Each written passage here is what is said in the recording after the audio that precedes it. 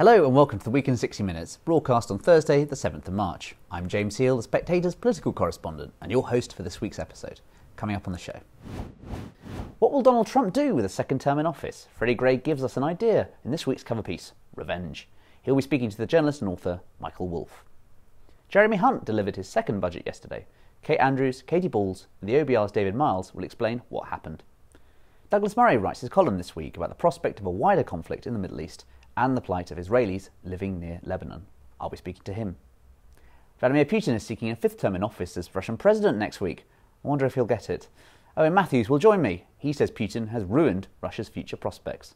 And finally, it's been a big week of royal news. The Princess of Wales' uncle has entered the celebrity Big Brother house, while Kate herself has been seen for the first time in months, and Prince Harry's underpants have sold at a Vegas auction for around £200,000. I'll be speaking to royal author Angela Levin. Before we get going, if you enjoy Spectator TV, do subscribe to our YouTube channel. Just click the subscribe button at the bottom of the video and tap the bell icon so you never miss another episode. And thank you to our sponsors, Canaccord Genuity Wealth Management. Canaccord are experienced wealth planners and investment managers who offer unwavering support during challenging times. To find out more, visit candowealth.com for more information. First up, Freddy Gray writes this week's cover piece on what we can expect from a second Trump term. A constant theme in Donald Trump's life has been revenge, Freddy writes. Will he look to punish his opponents from the Oval Office? Freddy joins me now, alongside the journalist and author, Michael Wolff. Now, Freddy, you write this week's cover piece for the Spectator magazine on what a Trump Mark II would look like. You write in your piece that revenge has always been a great theme of Donald Trump's life. Tell us more. Well, it's something he's talked about a lot. He has a book, an under-recognised or underappreciated book called Think Big and Kick Ass in Business and Life. And in that book, there's a whole chapter on revenge, which is all... If I can just interject here, however, just to point out, because I think it's always very important to keep in mind that Donald Trump didn't write the books that he's credited to writing, and there's always some question if he's even read them. Just to make that as a footnote. That's a perfectly good point and always worth making when you're talking about Donald Trump's books. But, I mean, he read the foreword for the audio edition, and he does seem to have been involved. It was with another businessman who he had some curious involvement with. But anyway, the point is, revenge is something that he prides himself on. He talks about it quite a lot. It taps into his mindset about, retribution has become this sort of theme word of his campaign. He talks about it a lot. And he talks about sort of taking revenge on the deep state. And this is meat and drink to his supporters and fans. But I also think, particularly since the kind of legal persecution of Donald Trump has become so ridiculous, so manifold, so complicated, that I think a lot of independent and moderate voters actually would see some sort of retributive justice in Trump's victory. And I think that's why a lot of people are, if polls are correct, a lot of people are saying that they will support Donald Trump at the election. Michael, what does a second term of Donald Trump in the White House look like? Well, Donald Trump is, among other things, a creature of habit. So I would say a second term probably looks like the first term. I read Freddy's piece, which I think is terrific. But I would offer just a few more footnotes that it's very hard to say that there is any North Star for Donald Trump, whether that's retribution or whether it's anything, because he doesn't. He fundamentally doesn't have outward interests. His interests are totally give me more attention and not much more than that. And it's always, whatever Donald Trump does, and that's another important thing, what he does, because he doesn't really do much of anything. In other words, he's not a person who sets out to accomplish things except to speak before crowds, partly because he doesn't really know how to accomplish anything. He's not someone carrying out policy, even his own policies. So really he's dependent on on people around him, who has his ear, what they want. And then part of the other issue here is you never know who has his ear, and nobody has his ear for very long. Freddie, Michael there talks about Trump having a sort of court-like style of governance, about who has his ear, and that being the way in which decisions are made in the White House. What's striking, I think, perhaps, is how many of the team sort of were cast aside one way or another throughout Donald Trump's presidency in the years since. Who currently has his ear right now as he's preparing for a second tilt at the White House? Well, there's lots of speculation about that. The New York Times has written quite a few reports about Project 25, which is being run by someone called Paul Duns, who worked in the Trump White House before, and that they are preparing to recruit enough people to sort of accomplish quite a substantial federal overhaul of the administrative state, if you like. I feel reluctant or even very nervous to try and push back on Michael's analysis, because nobody knows more about Donald Trump than he does. But I do think with billionaires, with very famous people, they are often capricious, mad, chaotic. Nobody can quite believe that they've got to where they are. I think that's extremely the case with Donald Trump. But you do have to look at his political abilities, and I think he's very good at serving up repeatedly over and over again messages that voters want to hear. He knows voters are concerned about immigration, he talks about that. He knows voters are concerned about the cost of living, he talks about that. He knows voters are concerned about energy and the electrical grid, he talks about that. He's pretty good at making his politics work, and I think although people always want to assume that he's being puppeted by people, it is him at the same time. Michael, I want to ask about that because Donald Trump did tap into something in 2016 when he won last time. How much of it is an extent that when he does express these feelings about vengeance, about anger, is he giving voice to a sort of sense of disaffected voter? And how is he going to sort of try and take that and exploit that going forward into the campaign? Well, I would separate two things. I mean, he certainly does tap into a remarkable current, and has embodied it like no one before him. The nature of that is, I mean, there's a lot of a lot of people like us are trying to figure out the nature of that. And I'm not sure it is exactly clear. He certainly understands what he's tapping into. I'm not exactly sure that we do. Certainly an example is the rallies that he holds. And the New York Times writes about them as full of grievances, as angry, as his anger meeting the anger of the 10,000 or 20,000 or sometimes 30,000 people who turn out. Well, yes, but I've been there, and actually the thing that seems most impressive and shocking, I suppose, about the rallies is what a good time everybody is having.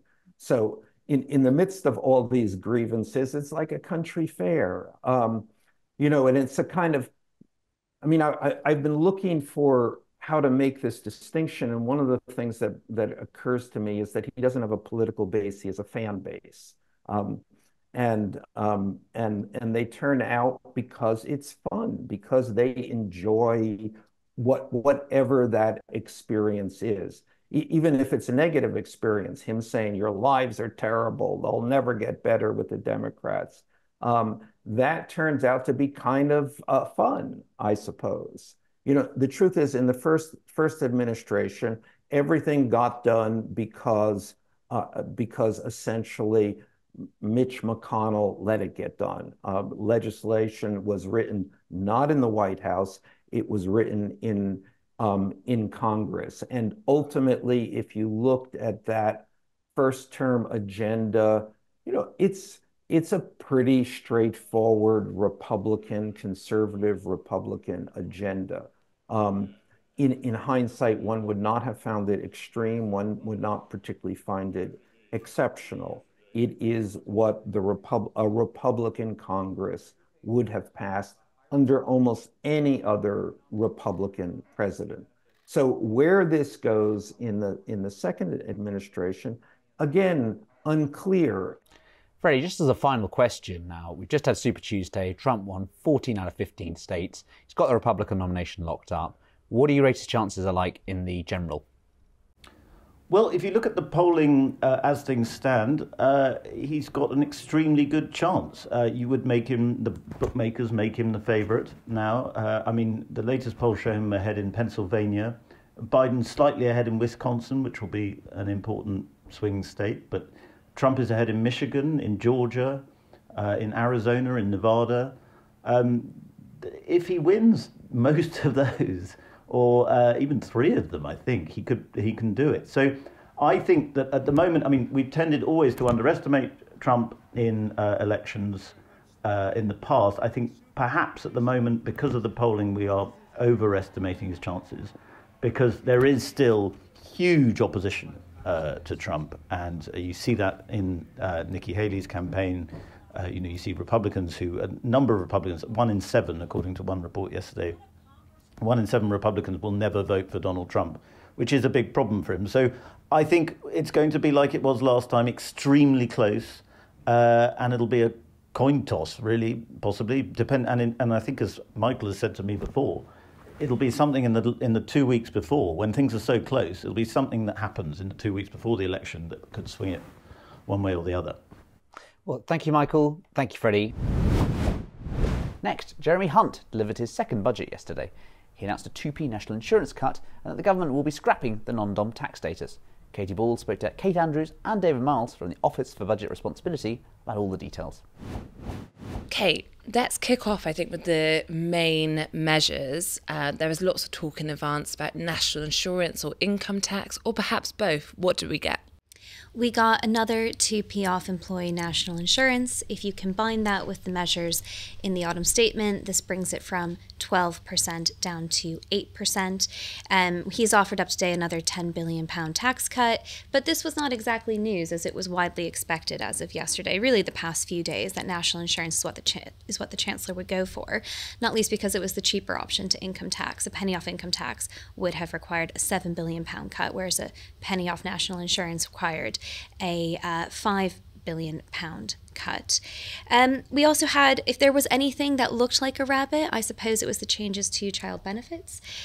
He is, I think, trying to make that system a bit more fair, changing it from a focus on individual income to household income, and changing thresholds and changing the taper to make that system a bit fairer. You had lots of other things that were already briefed. He has decided to abolish non-domicile tax status, albeit I think that was a softer, more nuanced announcement than many were expecting, and we're going to wait to see the details on that. They're announcing a new kind of regime. And we also have a change to the energy profits levy, the tax on oil and gas companies. That's been extended to 2029. That's not everything the Labour Party was calling for. The Labour Party wanted the effective tax rate to be higher than the 75% it's at now. But you already had a lot of industry asking, is this really a temporary tax measure? And I think those questions will probably get louder now. But what I was really looking for today was what was happening to the tax burden, because of course the Tory party wants to say, we're cutting your taxes. And the moment Jeremy Hunt sat down, you got a tweet out from the Conservatives saying, we've cut your taxes ... again. And Jeremy Hunt was talking about how the effective personal tax rate is now back to its levels, cut to levels that we haven't seen since 1975. But the number I'm looking at is 1948, and that is where the tax burden is heading to, the highest on record since that post-war aftermath. The Tory party may try to say, look, the situation has improved. If we go back to the autumn statement, tax receipts as a percentage of GDP were headed to 37.7%. That was really going to be the record high. That's fallen to 37.1%. But if you look at the graph, which maybe we can pull up on Spectator TV here, it's very clear the tax burden is not falling. It is rising substantially. That makes it a lot harder to craft this narrative that taxes are being cut. Certain taxes are being cut, but the tax burden overall is rising. David, there are quite a few Tory MPs who in recent months have dreamt of a tax-cutting bonanza fuelled by Jeremy Hunt likening himself to Nigel Lawson, even if more recently, as of Sunday, he likened himself to a prudent Gordon Brown. Do you think they got much in the way of tax-cutting bonanza? Well, I think the situation that faces the government is a difficult one. They're running a fiscal deficit. The stock of debt has been going up and up and up for several years now. It's not far off 100% of GDP. They're trying to turn that round because you have to turn that round. You can't have the stock of debt relative to GDP just rising and rising and rising. So the question is, what's the least bad way of getting to a situation where the stock of debt is not continuing to rise relative to the incomes of the people of this country? And there's no easy way to do that. What they've done today is announce a set of plans which, as Katy rightly said, mean that the overall tax burden as a percentage of GDP goes up. It doesn't go up a whole lot, but it goes up a bit further from a level that's already higher than it was a few years ago. So that goes up by, between now and 5 years down the road, that continues to rise by another 1% of GDP. So it goes from 36% or so to 37% or so, highest in 70 years. So that gets you 1% closing the deficit. The other 2% of GDP to close the deficit so that debt doesn't just keep on going up is that government spending relative to GDP will fall by 2% of GDP. So that's the way they've chosen to do something that's really difficult to do and doesn't create any winners, frankly, except if you don't do it, if the counterfactual is you don't care about that, you're on a path that is self-evidently unsustainable. And Kate, I want to talk about some of the measures in further detail, including some of the OBR projections. But first off, was there anything notably missing to you when it came to that budget? We mentioned that there's no income tax. That's been pretty well covered. But for example, there was a big push for defence spending. Was there anything that struck out to you as not there that might have been expected to? I think defence spending is definitely one of them. I think a more generous cut to income or national insurance was expected in a pre-election budget, which raises the question, is this the pre-election budget? Yes, to David's point, you had tax cuts and they're potentially all that Jeremy Hunt could offer up. It's very notable that he is cutting it very fine when it comes to his fiscal headroom. That's down even more. It was about £13 billion to meet his fiscal target in the autumn statement. He's cut that down to about £9 billion. He is cutting it closer than any chancellor dating back to 2010. And he's doing that. He's taking the risk because he wants these tax cuts. So I'm not saying it's easy, but I think people certainly within the Tory party were expecting to see a bit more. Kate mentioned there, David, this fact that Jeremy Hunt was under pressure to go wider with those tax cuts. I spoke to MPs, as you know, close to the budget, as 11 a.m. Wednesday morning. He was saying, no, we think the budget bunny is an income tax cut.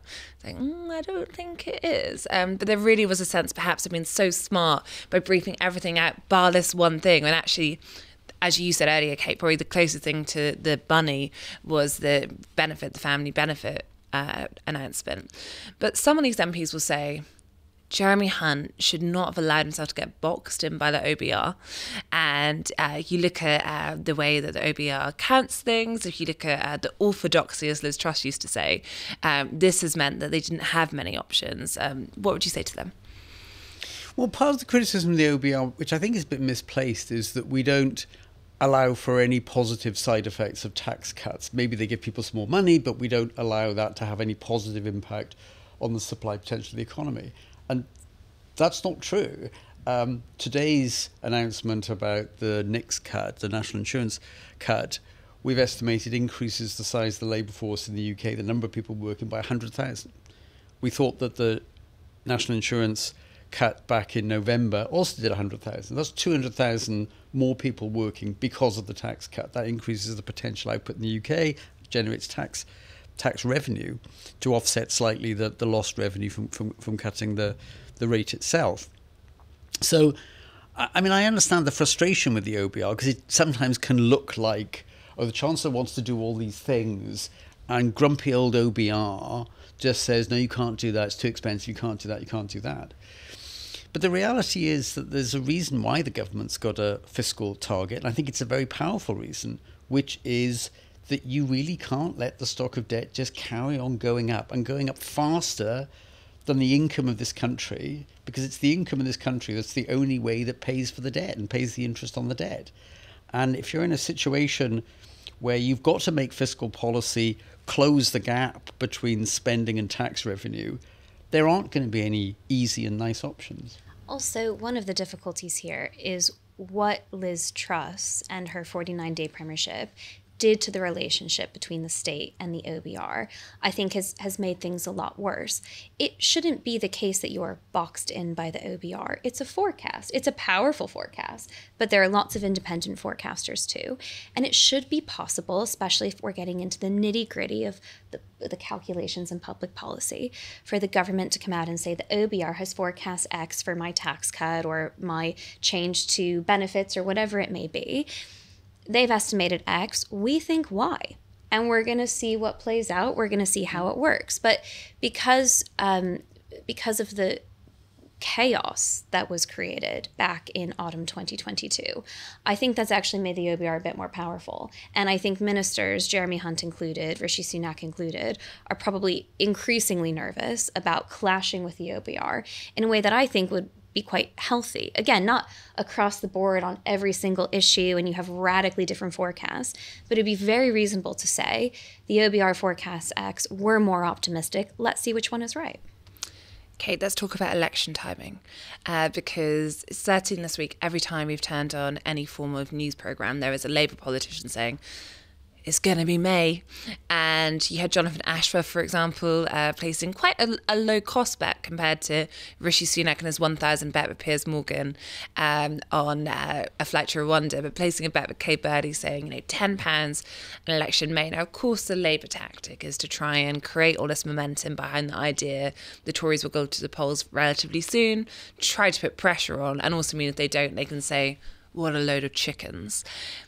But it seemed to me, and I think speaking to MPs after it, that this budget is not fueling the May talk. Instead, it's suggesting quite the opposite. Would you agree? I would agree, and I agree with your analysis on this, Katy, and I'd love to hear more from you, because there are two things that stand out to me. Number one, so long as the Labour Party can say that the UK is in technical recession, I don't know why the Tory government would want to go to the polls. As they like to call it. They love to call it Rishi's recession. So why would you opt into that? And it's going to take time. We're just simply not going to get the data showing that the UK has almost certainly already left recession in time for a May election. And the other reason is I think that there are plenty of reasons to say, the economy's going to get worse, things are going to look down, but there are equal number of reasons to say things could start to look better. The main one that jumps out to me is that the Bank of England is likely to slowly but surely start cutting interest rates this spring or summer. Because we had an inflation announcement in that budget. And we did have an inflation announcement in that budget that all of the forecasts were wrong. They were too pessimistic. It looks like inflation is returning to target or something close to it. By spring, by April, we should see some meaningful change in that data. When the April data comes in, again, these things take a bit more time. And that should create a better situation for Jeremy Hunt. He might have more headroom to play with. And why would you cut yourself off to the option of perhaps delivering that income tax cut that his Tory MPs are desperate to see? But I know you've been writing on this too, Katy. Well, one of the things I've been writing about is the fact that, there was a political cabinet, I think a few months ago, where you had the party's election strategist saying, there are some economic indicators that are going to move in our favour, but it's going to take time. And that was the argument for autumn. So I wonder, David, can you see those too? Well, yes. I mean, they're very much in the forecast that we at the OBR put out today. So inflation coming down, quite quickly now on our central forecast. Anyway, who knows? You could get blown off course, of course, by this. Who knows what's going to happen to oil and energy prices and what happens in the Middle East? So there's always risks around it. But our central forecast, as Katy was saying, is that inflation comes down, quite quickly now, and maybe at the Bank of England's target level within a few months. That didn't seem likely back in November. It seems much more plausible today. And partly on the back of lower interest rates. I mean, we've already seen interest rates come down a bit relative to the back end of last year. And energy prices are a bit lower at the moment, surprisingly in a way, given what's happening in the Middle East. Those are enough, we think, to generate growth in the economy now. Maybe we're already out of recession. We won't know, as Katy said, for a few months because of the lags before you get the GDP estimates. So on the central forecast, things do get better during the course of this year. In this week's magazine, Douglas Murray says that the war in the Middle East has only just begun. A showdown with Tehran is looming, he says. To discuss, Douglas joins me now. Now, Douglas, you write your column this week about two underreported stories about the Israel-Hamas conflict. Tell us about them. Well, yes, it's extraordinary to me that at the same time the world is understandably talking about the refugees in Gaza, there is almost no international attention on the tens of thousands of Israeli families who are refugees within Israel. The Israeli government doesn't like to call them refugees. They are known as internally displaced people. But these are the tens of thousands of people from the north of Israel who were moved south on October the 7th and who cannot return to their homes because they're all being regularly assaulted by rockets from Hezbollah in the south of Lebanon. And of course, also people from the south of Israel who were moved out on the 7th by the Israeli government because they're also under rocket fire from Gaza. These people get absolutely no attention on them. I mentioned a bit about this in the piece. It's very striking to me why that is. The second thing that I mentioned in the piece that is almost completely unreported upon in the press outside of Israel is the fact that, as I say in my column this week, in my view, the war may well have not yet begun. And what I mean by that is that Hamas is in British car terms, the Ford Cortina of Iran. It's being smashed, and in my view, I hope that it's smashed completely. I think there's no point, as the Minister Benny Gantz said this week, of putting out 3/4 of a fire. You either put out the whole of a fire, or you don't bother. And the way in which David Cameron and others this week have been calling on Israel to effectively stop fighting the fire is, I think, profoundly unhelpful. But if Hamas is the Ford Cortina proxy of Iran, Hezbollah is its Lamborghini, and by that I mean that this is about 160,000 much higher grade missiles that Hezbollah has stored in the south of Lebanon, in an area that, of course, after the 2006 war, the UN passed a resolution that was meant to be demilitarized and stripped of such rockets. But, of course, the international community didn't abide by that resolution, 1701. And so, in my view, as long as because these two things connect, as long as the citizens of Israel cannot live in their homes in the north of the country, this war cannot be over. And then the real war is the much bigger war against Hezbollah, the other proxy of Iran, in southern Lebanon. And I'm not sure that outside of the region, it's widely understood that this is the situation. When I hear comments from Foreign Secretary Lord Cameron and others, you might get the impression that the Gaza war is all there is to this. And that is such a massive miscalculation, a demonstration of ignorance of the actual situation. You also write, in terms of different angles which haven't really been covered on this conflict, about the tens of thousands of Israelis who've been displaced and lost their homes. Tell us about that. Well, I say there that, I mean, these are people for whom there seems to be no particular international notice or international sympathy. I've lived among them for some months. And it's a terrible thing. I mean, many of them have been put up in hotels by the Israeli government, and some people might say, well, that sounds okay. Actually, it might be fun to live with your whole family in a hotel room for a week. It's not much fun for months on end, let alone if it's clear that you can't return to your home for the foreseeable future. These are all children missing out on their educations, or at least missing out on much of their education. People unable to do their work, farmers unable to tend to their crops or fields. I'm just sort of startled by the fact that this gets so little attention. And one of the only things I think justifies or explains why it is because, of course, these people are being looked after by the Israeli government. They're Israeli citizens, Israeli civilians of a bewildering array of backgrounds and religions. But they are Israeli civilians being looked after by the Israeli government.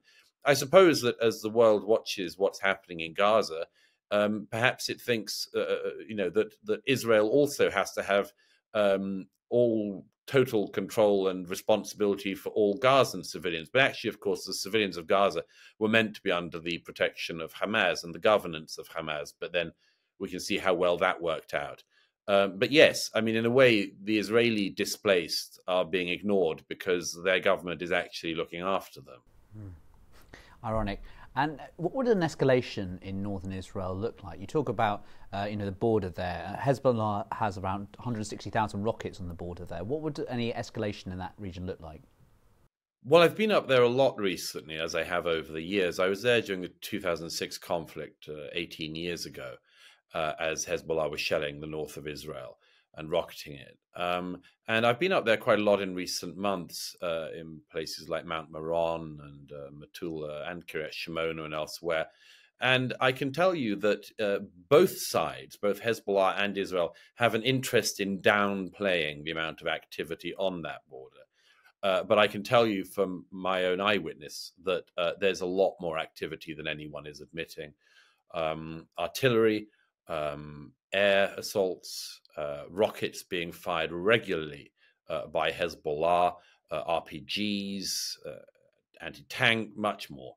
The whole area is an absolute tinderbox.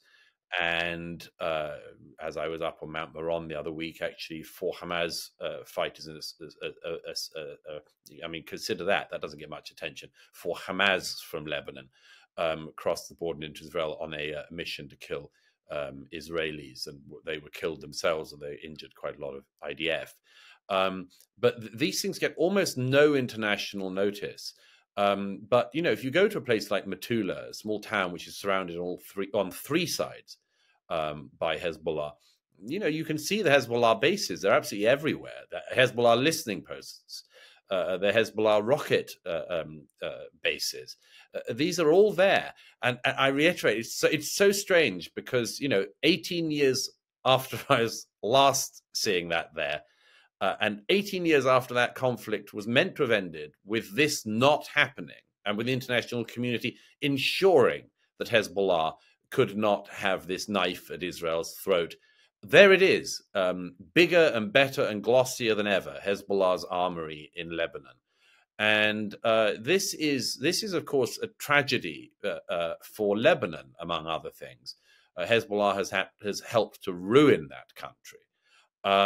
But yes, the eradication of this arsenal has to happen at some point.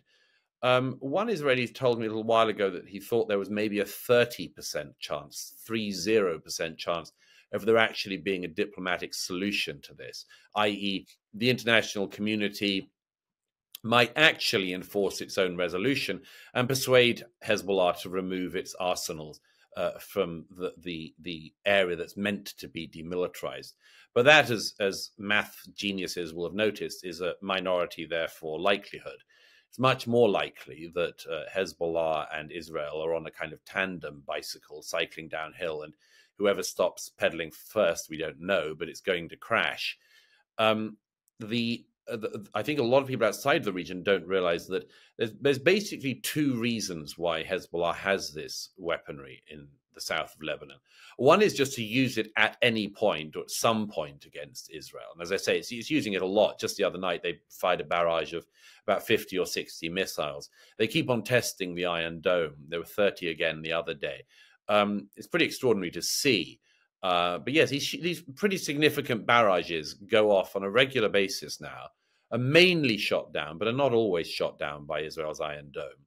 But maybe that is why Hezbollah has this build-up of weaponry.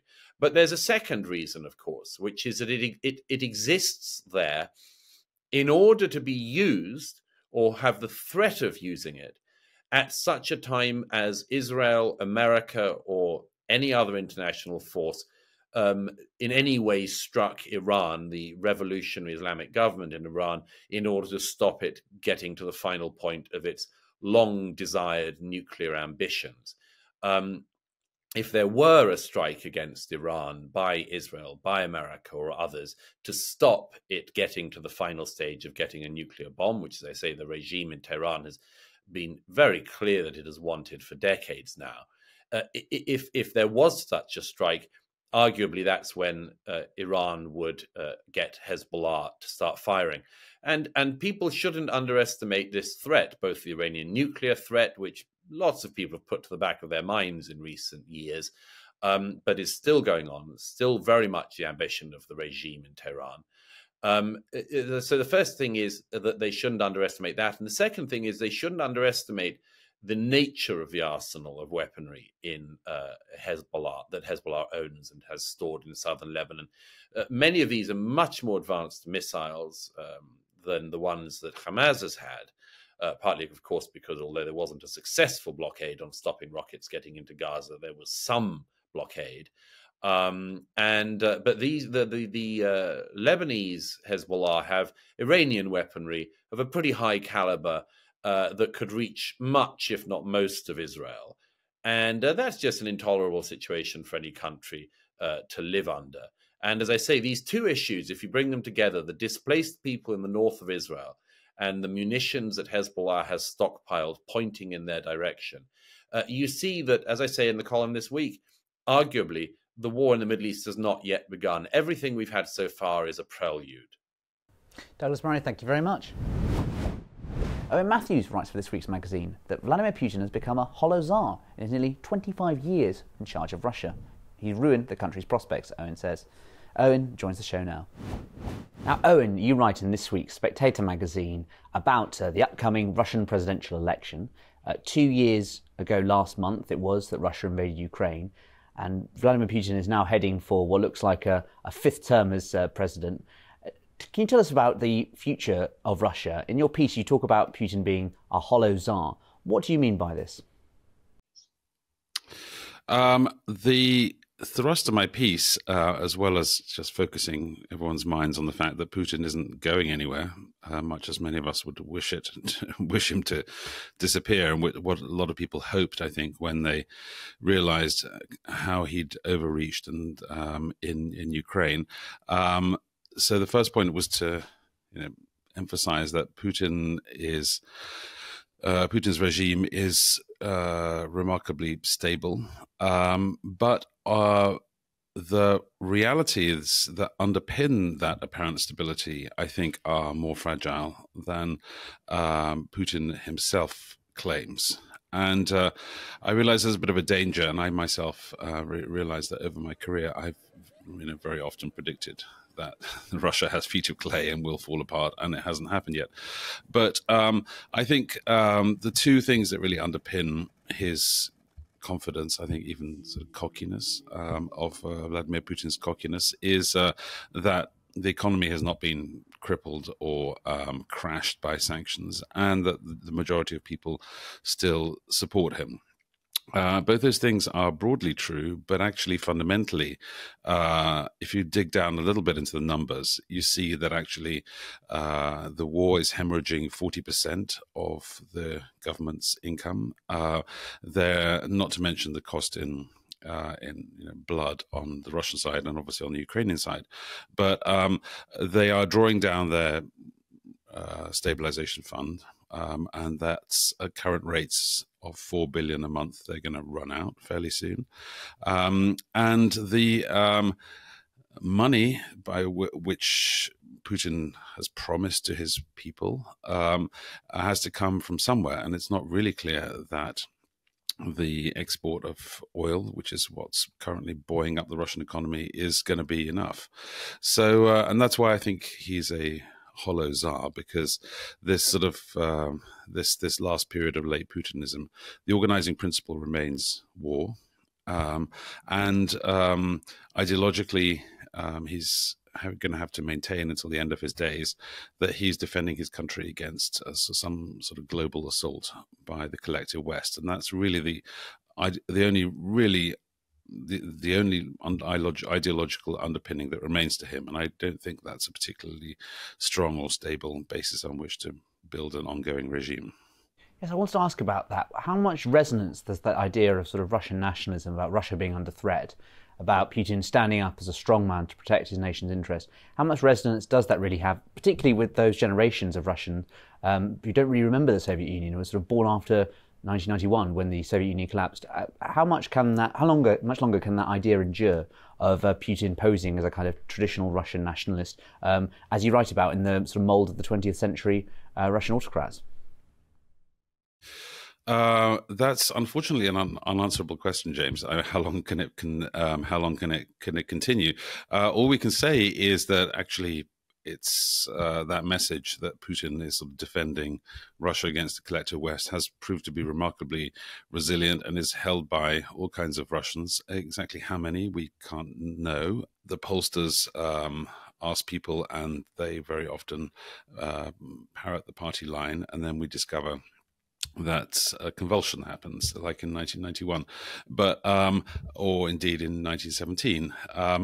The difference between those two revolutionary situations and today is really clear. Is that actually, for a revolution to happen in Russia historically, you need three things to be the case. One of them is you need to have a regime that's been profoundly discredited, usually by catastrophic defeat in war, a economic crisis that has shown that the government is unable to deliver sort of basic living standards, and also crucially, a clear alternative to the old regime. None of those things are even remotely true at the moment in Russia today. And you talk in your piece about Erdogan of Turkey, and you say that sometimes I think critics of Putin sort of misunderstand him. You call him a brilliant populist. What are the ways in which Putin tries to exploit populism when he's governing?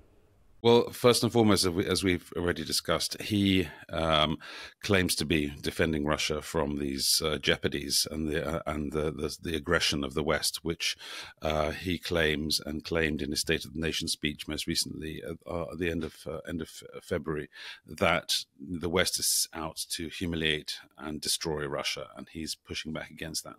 But actually, one of the striking things about that State of the Nation speech was that he only spent 15 minutes talking about the war, and spent the rest of the time talking about his domestic program and making exactly the kind of promises that regular politicians, particularly regular populist politicians like Erdogan, make, which is basically to sort of flood the base, the electoral base, with money.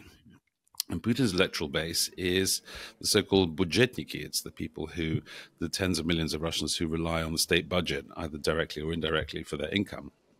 And to those people, Putin sort of promised the earth, subsidies and healthcare and education and infrastructure, like all this sort of nuts and bolts of administration. That was really his main thrust. It was not, join me in my sort of patriotic death cult and I will sort of, save you all. It's really just, I will just continue to make sure that you are safe from Western aggression and that you will be able to put sort of, fill your fridges and enjoy a reasonable standard of living. And that's, the populist part is that actually it's not just based on ideology. It's based on actually sort of delivering, a basic improvement in living standards. And that's always been sort of the magic of the Putin regime. And it's a magic that he hopes to be able to sustain, but it's not entirely clear how he's going to be able to afford it. Yes, because you say in the piece that the Russian Ministry of Finance expects military expenditure to fall next year.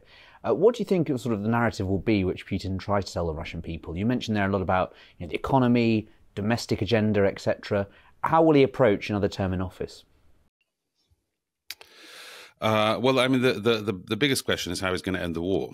And I think right now, with so many months of basic stalemate, and even at the moment, the vector of the war is actually going in Russia's favor. They have, last month, they captured the town of Avdiivka. They're advancing beyond that very bloodily and slowly. I personally don't think that Putin cares at all whether this town or that town in Donbass or Crimea or in Donbass is Ukrainian or Russian. I don't think it really matters. Where that line of control actually is not a gigantically important thing. I think in Putin's mind, he already thinks that he's won. And that was why, September 2022, the 4 regions of Ukraine were formally brought into the Russian Federation. They changed the constitution. As far as he is concerned, the box is ticked. And if you look at the Russian press coverage of the war, you'll see, on television, the war is, item number 3, item number 5. It's, buried. It's not on the front pages of the state-controlled newspapers. The war is not a big deal for Putin's propaganda package. It's all about future prosperity.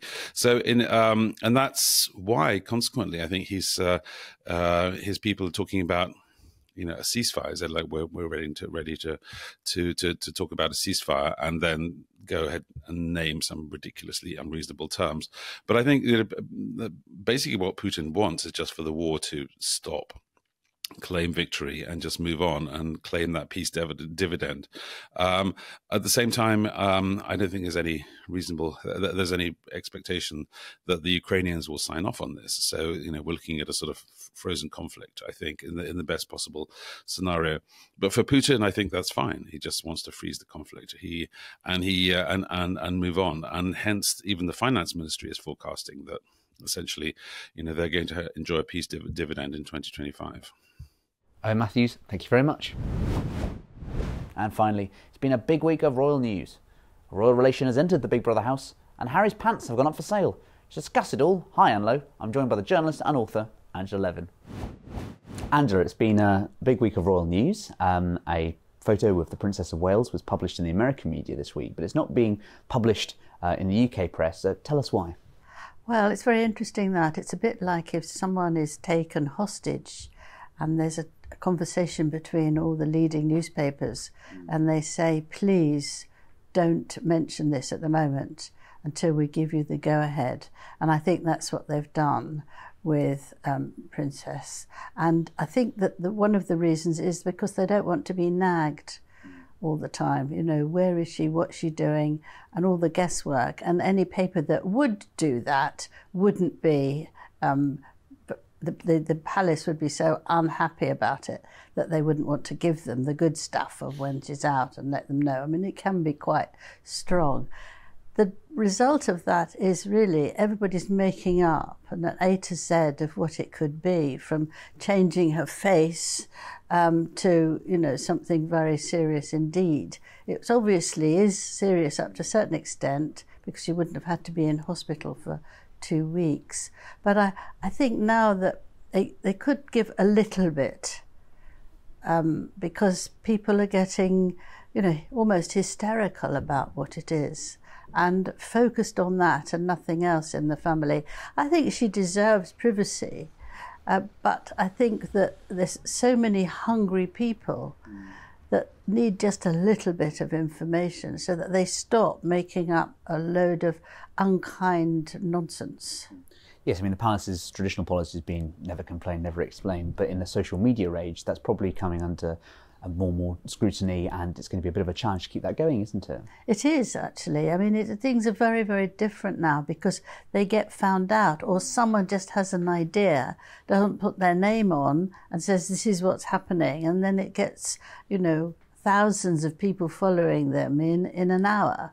So it's not a good way of doing it. I think you have to rethink all these things because it's a sort of 24-hour storytelling, isn't it? It is, and unfortunately, obviously, these health crises for various members of the royal family or health issues has coincided at the same time. Tell us, do you think that's going to be affecting kind of the royal family as an institution right now? I think we're all very worried about the health. I almost didn't sleep the first night I heard about King Charles getting cancer because I thought, he's done brilliantly well. He's made a smooth change after his mother died, and he's working hard, and he's opening up. He's much more accessible than he used to be. This is partly his dear wife, Camilla, but I thought, no, he's just got hold of it now, and I think it was really a huge shame. And then you realise that the heir to the throne is very firmly saying he's going to look after his wife and cut right back on doing work for the country. And King Charles told him that was quite the right thing to do.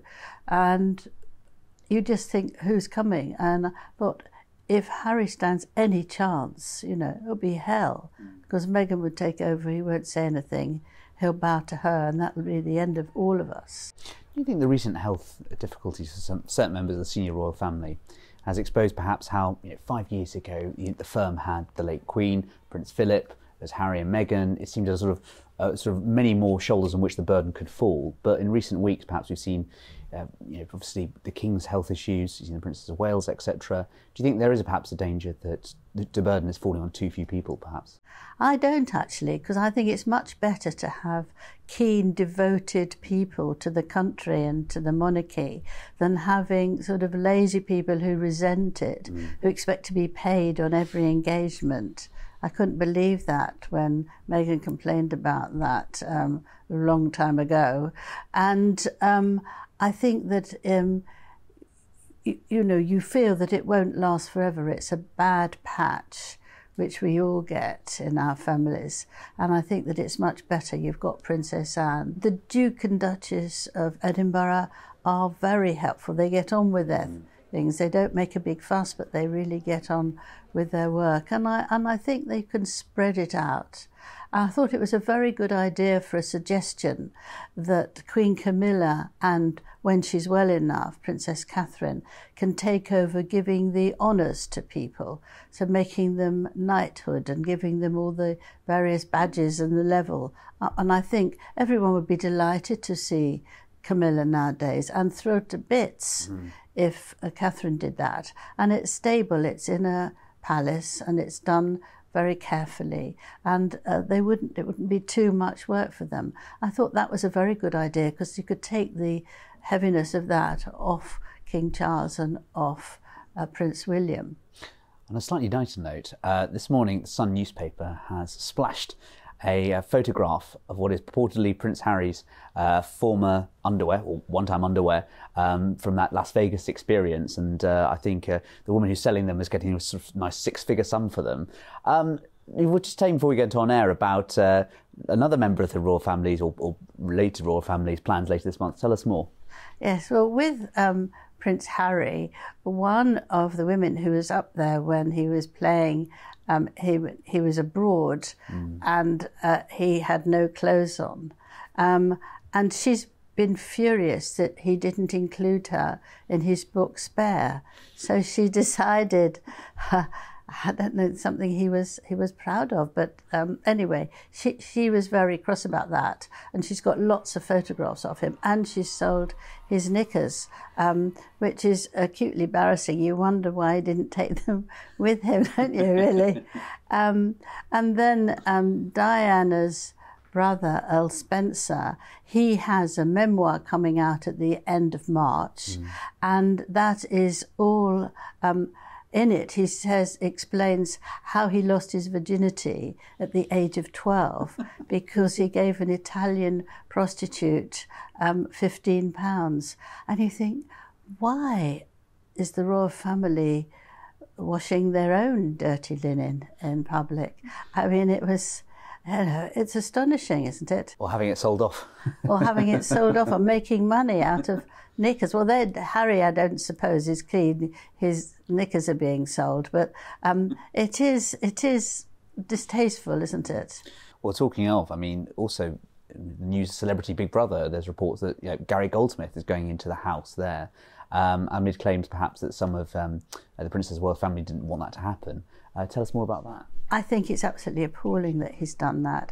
He goes in and says, I don't want to be a celebrity. And he's in the celebrity programme, isn't he? He said he wouldn't say anything that would upset them, but I think they will be very upset, because all he's known for is to be the uncle of Catherine. He doesn't really stand in his own right as a celebrity. And he said all sorts of things that I find really unpleasant. That he said that Will, it's William, right, which is not very polite, Will, all that I've seen him all the time, holding out a olive branch to get his brother to come back. Now, I'm under the impression that William doesn't want to speak to his brother, doesn't want to see him, doesn't make time to see him. So I think, is this uncle right? Because that changes the whole thing, isn't it? We think Harry really wants to see his brother, but William doesn't because he was so rude about himself and about his wife. So I thought that was a strange thing to say. But then he said, oh yes, she's absolutely lovely, but inside even more than outside. But he then says, what I really like doing is ruffling up people and making them fed up with me. So you think, oh dear, this is really a disaster. For the first night, he looked very uncomfortable with everybody, but he seems unfortunately to settle down a bit.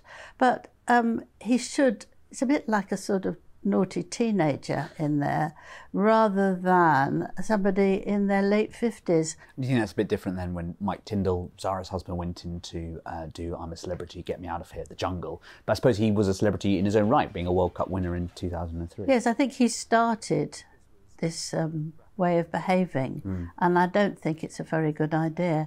I mean, he's been terrific in the royal family. He hasn't made any fuss, but I think you don't go out and spill beans. You don't go out and tell all these intimate details. I thought it was very bad, and I wondered if someone else would think, well, if he does that, I can, and it would seem to be right. And I don't think it's nice, not dignified. Angela Levin, thank you very much. That's it for this week. Thanks to our sponsors, Canaccord Genuity Wealth Management. Canaccord are experienced wealth planners and investment managers who offer unwavering support during our challenging times. Visit candowealth.com for more information. Once again, if you enjoy Spectator TV, do subscribe to our YouTube channel. Just click the subscribe button at the bottom of this video and tap the bell icon so you never miss another episode. Thanks again for watching, and do join us again next week.